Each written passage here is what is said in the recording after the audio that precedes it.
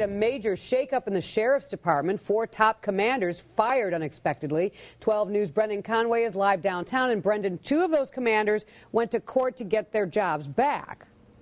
That's right, Kathy. You know, sources in the department tell me that these layoffs have everyone here on edge. Meanwhile, an attorney who's representing 2 of those commanders who were laid off is saying that the sheriff is using the county's budget crunch to simply get rid of people he doesn't like.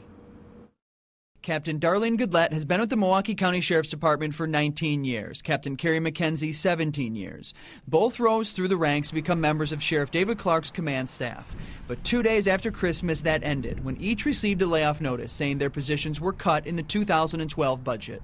The sheriff apparently has used this as an opportunity to get rid of people he doesn't like and promoting favored people. According to documents obtained by 12 News, a week before Goodlett and McKenzie were fired, 2 people with far less experience were promoted to captain, basically taking their positions.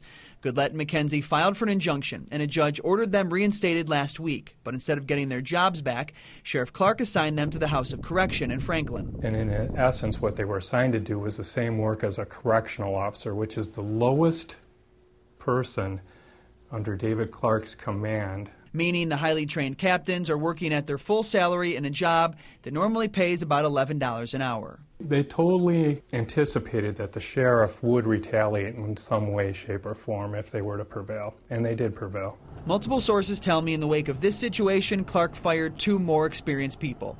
Captain Peter Jaskowski, who has nearly 25 years on the job, and Captain Michael Rebelinski, who has been with the department since 1993, were both laid off effective today. And I'm told both those men are also considering legal actions. Sheriff Clarke declined to comment to us about this story. Meanwhile, McKenzie and Goodlett, they will continue to keep their jobs, likely stay down at the House of Correction until the County Civil Service Commission rules on their case. That is expected to happen next month. Live outside the Sheriff's Department, Brendan Conway, WISN 12 News.